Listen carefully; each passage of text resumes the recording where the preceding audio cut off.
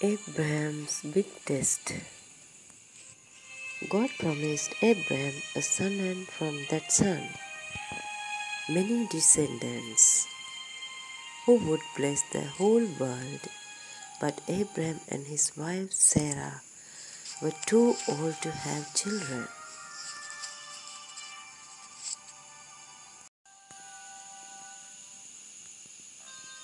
"20 years went by. Still, Abraham trusted God's promise. When he was 100 and Sarah was 90, God reminded then of his promise. Sarah was going to have a baby. When their son was born, Sarah was so joyful that she laughed. "God has brought me laughter," she said. So they named their son Isaac, which means he laughs.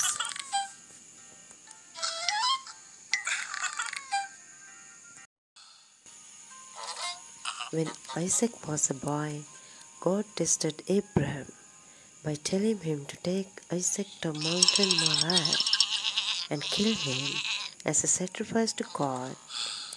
Abraham was confused, but still he trusted God.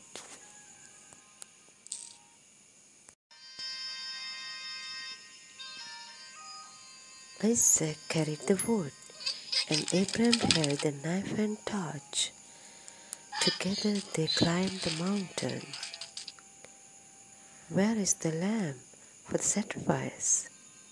asked Isaac. "God will provide it," Abraham replied. Abraham arranged the wood on an altar, tied up Isaac, and laid him on the wood. As he raised the knife to kill Isaac, an angel called his name. "Abraham!" "Don't hurt the boy," the angel cried. "God knows you trust his promise. Look, there in the bushes, a ram is caught by its horns. Sacrifice that instead." So Abraham sacrificed the ram instead of his son. He called the place "God will provide," because God provided the sacrifice, just as God had said. His promise came true.